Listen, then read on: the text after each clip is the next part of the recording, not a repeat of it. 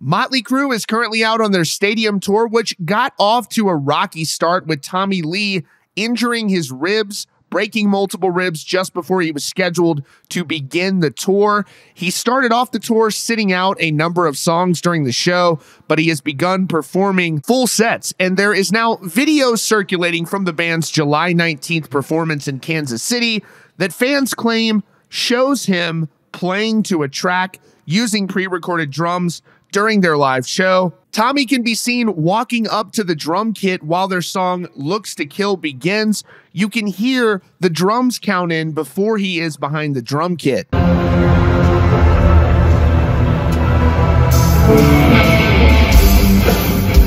So you see Tommy rush to get behind the kit and you see the count in. Here it is slowed down.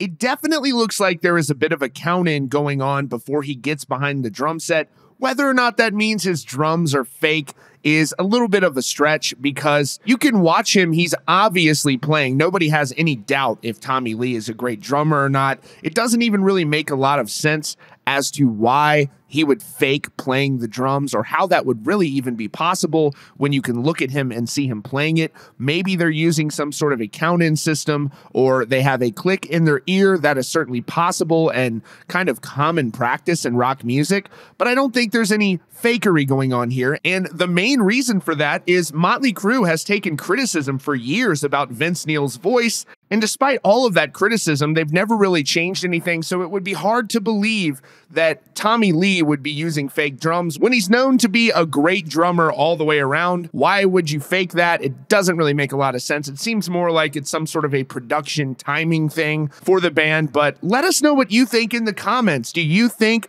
that Tommy Lee is out here faking his drumming? It just seems really unlikely. That's your latest update from Rockfeed. Be sure to click the subscribe button and the notification bell so you don't miss out on future stories. Check out the recommended videos on your screen and visit rockfeed.net for more.